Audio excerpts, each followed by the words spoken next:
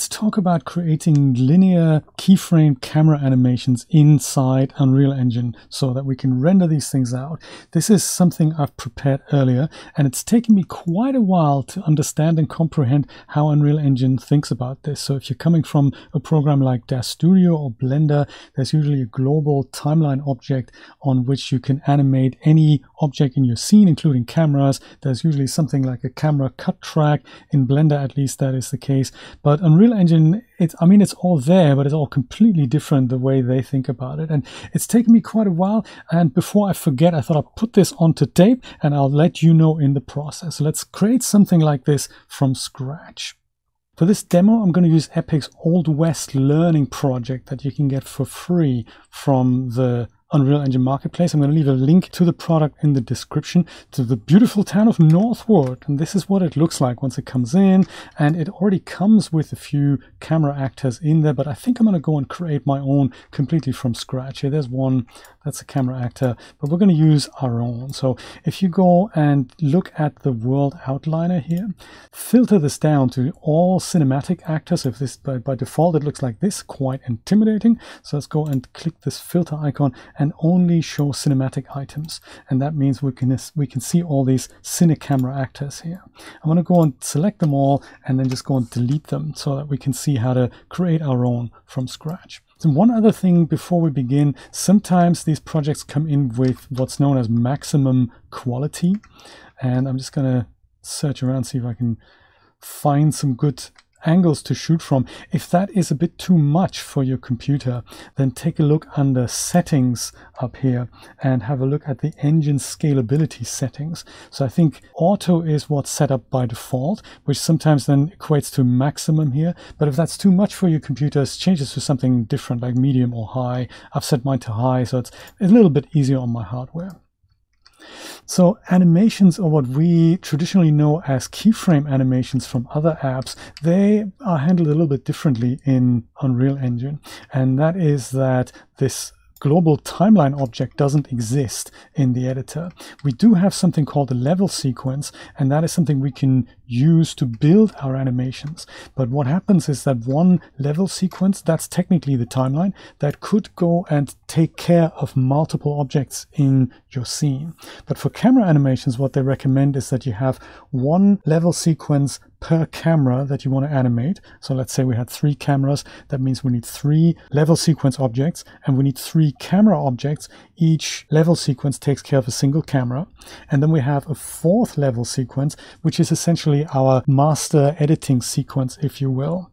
And there's a few ways that we can go and set up cameras and bring cameras into our scene. So maybe I'll go and start here in this high street here. We have the saloon, so that might be a nice shot to frame up, and then we have something like the house next to it we can use. We've got the wide shot of the street here, and then maybe we have something like a bird's eye view. So those are 3 things that I want to show. We have maybe this here, that's nice. We have this is a nice entrance shot, so we can go and tell people this is the town of Northwood.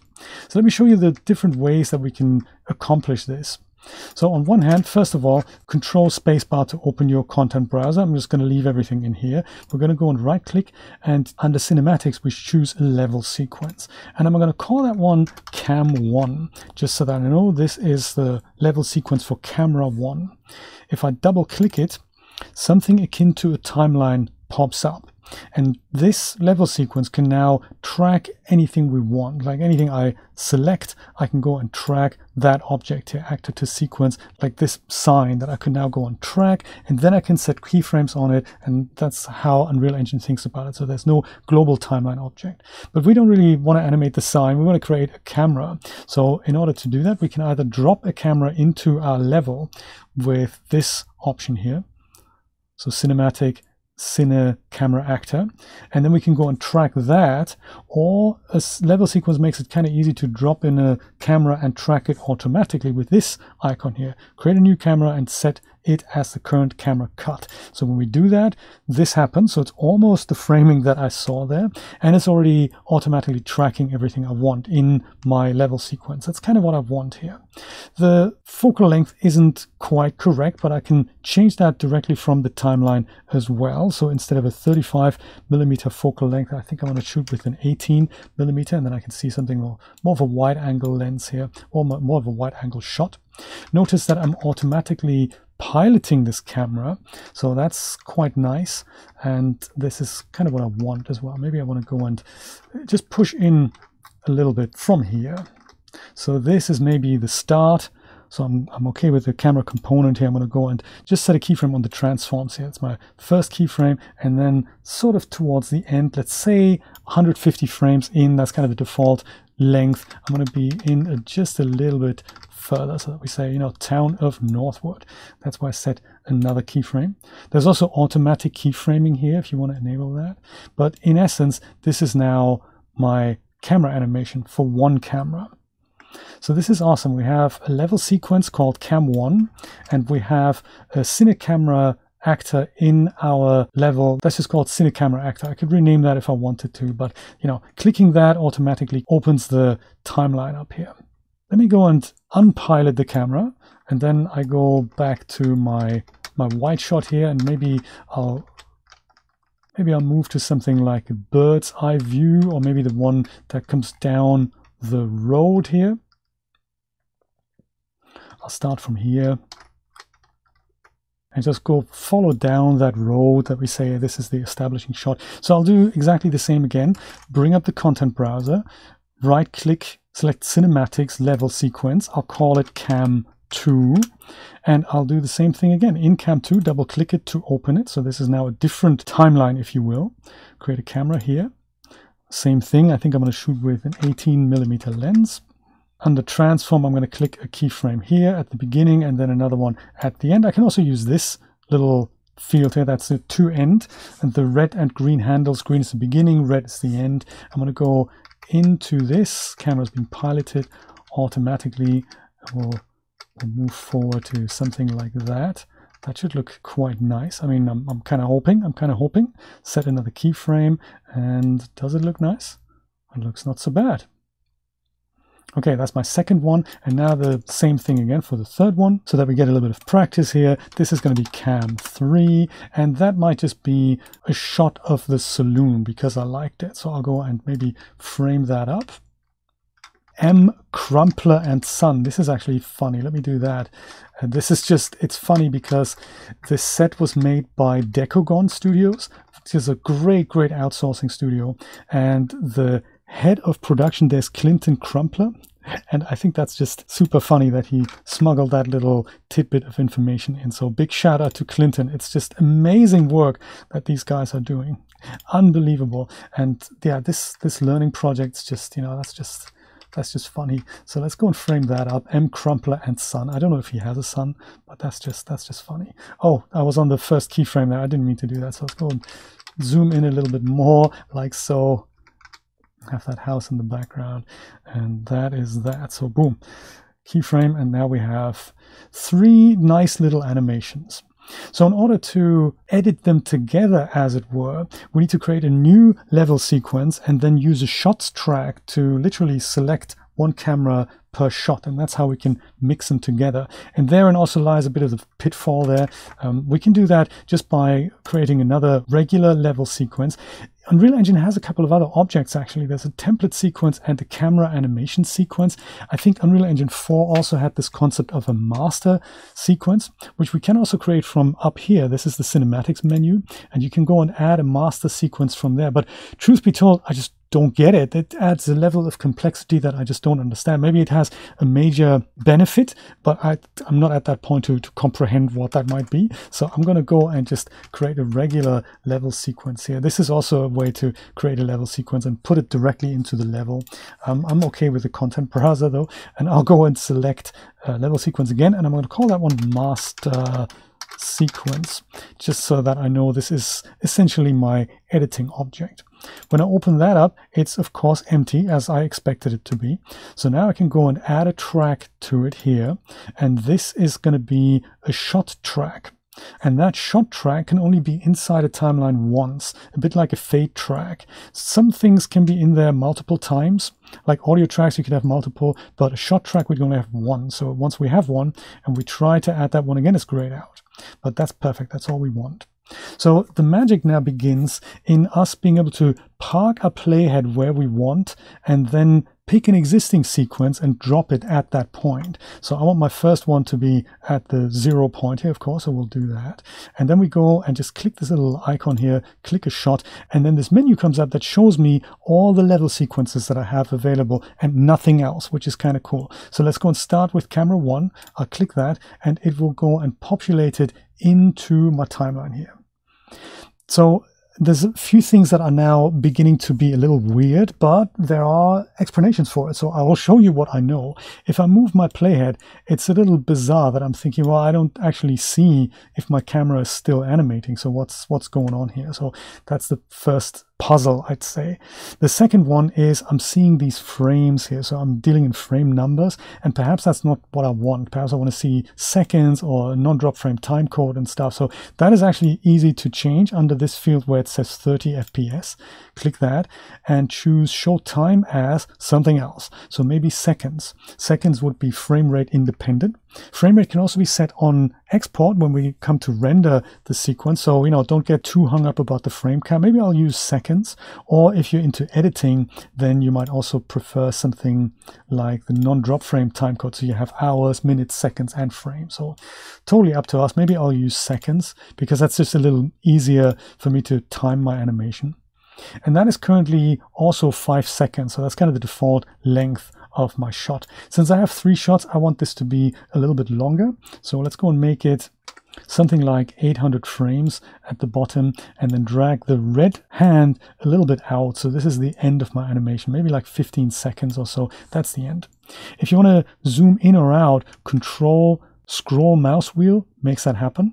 Or you can use this little thing at the bottom here to zoom in or out of the timeline. I haven't worked out if there's a shortcut to show you the whole timeline yet, like a tab or Control 0 or something like that, but I don't know if that exists.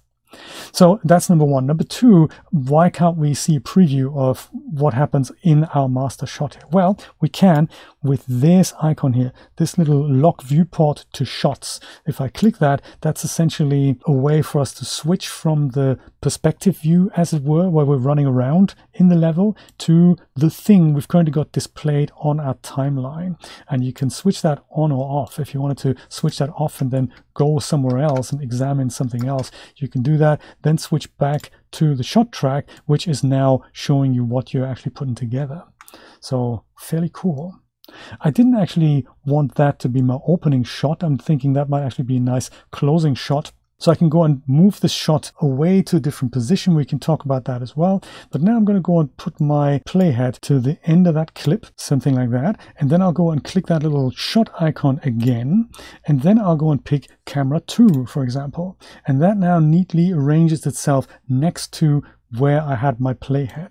So this is going to be a cut between here and there, but it doesn't have to be. So I can also go left click and drag this to a different track. So now I have 2 shot tracks, and now I can go and move these into an A/B editing situation here, if you're familiar with that. So this now allows me to maybe come out a little bit earlier out of my first shot by just shortening that, and I can go and use this to come in a little bit later.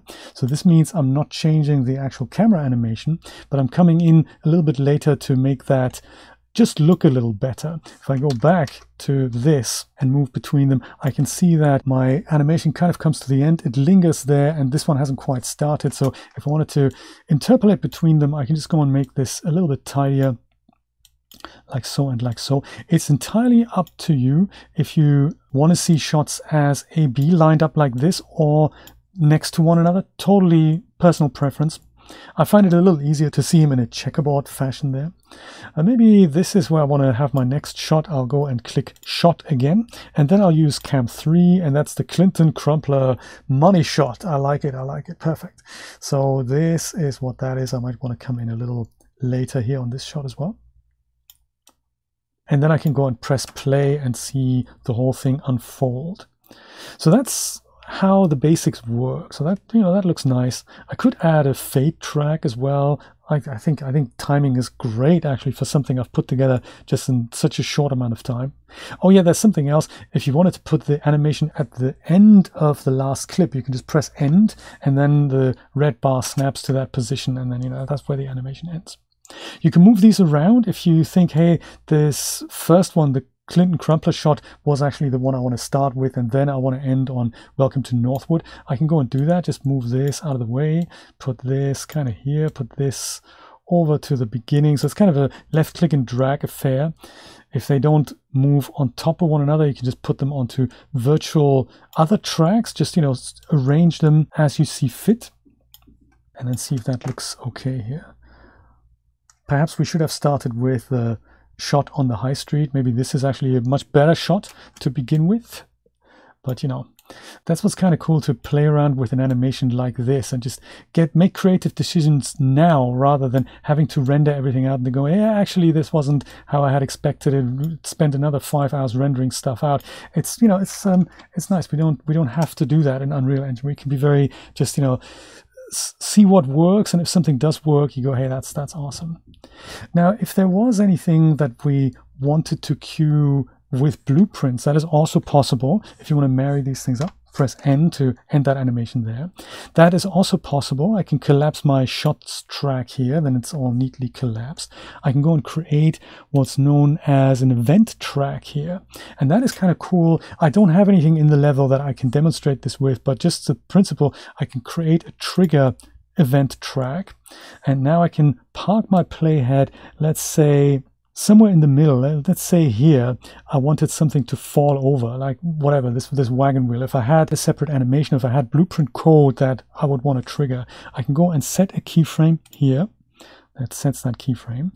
That currently doesn't do anything, but if I go and double click on that keyframe, watch what happens. The blueprint editor comes up, and I now have a custom event that gets triggered at this point. So now I can hook code into this. Whatever I wanted to cue in the animation at that point, I can go, I mean, just for demonstration purposes, maybe I'll go and put a print string in here and say, you know, do stuff. It's not going to, whoops, it's not going to actually print anything out, because that only happens in the debug version of the game. But if I had something, I can hook that into here and I can kick off blueprints, and, you know, that is kind of cool. So that's how animations work.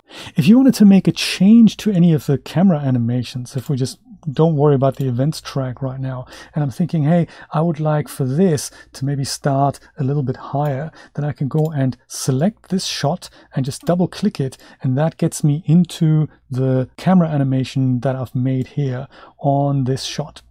Notice when I scrub through, I still see the master timeline as it intercuts between things, and I might not want that. I'm thinking, hey, I want to actually tweak the entry point in this animation. So how do I do that? Easy. Switch to that camera and preview it. Currently we're previewing the camera cuts track. This is not what we want. Disabling it brings me back into my level editor to run around to the perspective view, if you will. I can go ahead and pilot the camera.